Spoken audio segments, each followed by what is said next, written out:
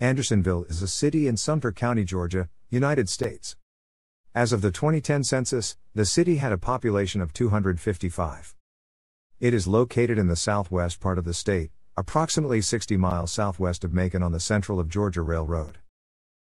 During the American Civil War, it was the site of a prisoner of war camp, which is now Andersonville National Historic Site. Andersonville is part of the Americus Micropolitan Statistical Area.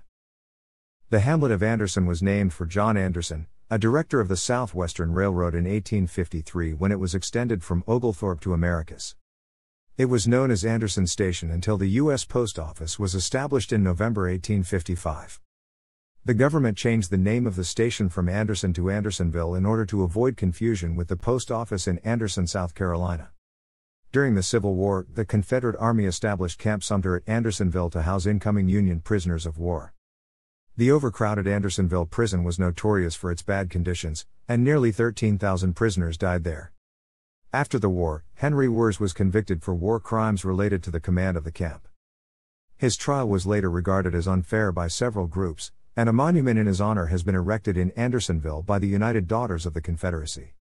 Monument in Andersonville dedicated to Henry Wirz. The town also served as a supply depot during the war period. It included a post office, a depot, a blacksmith shop and stable, a couple of general stores, 2 saloons, a school, a Methodist church, and about a dozen houses. Until the establishment of the prison, the area was entirely dependent on agriculture. Supported by dark reddish-brown sandy loams later mapped as Greenville and Red Bay soil series.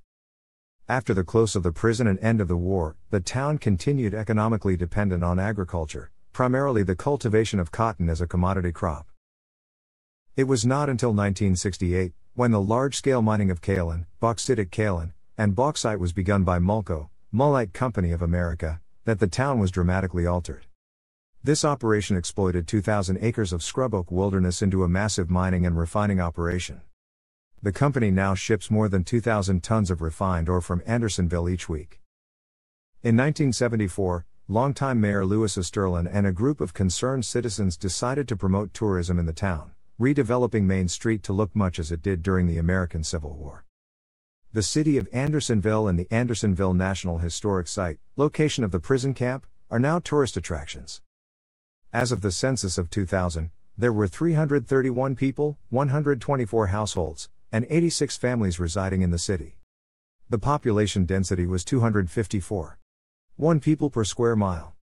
There were 142 housing units at an average density of 109. 0 per square mile. The racial makeup of the city was 65.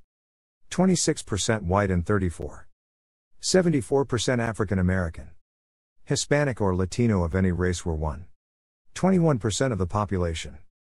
There were 124 households, out of which 7% had children under the age of 18 living with them, 0% were married couples living together, 7% had a female householder with no husband present, and 6% were non-families. 6% of all households were made up of individuals, and 5% had someone living alone who was 65 years of age or older. The average household size was 2.67 and the average family size was 3.21.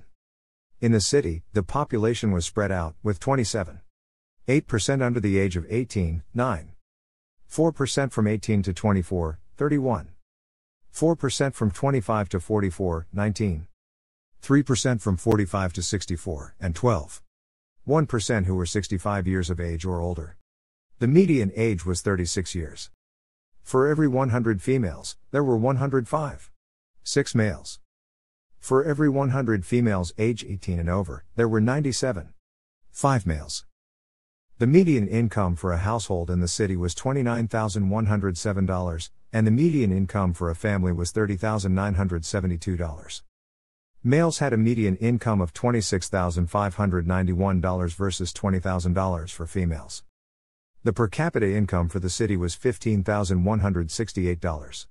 About 19.8% of families and 23.0% of the population were below the poverty line, including 29.3% of those under age 18 and 13.5% of those age 65 or over. Thanks for watching.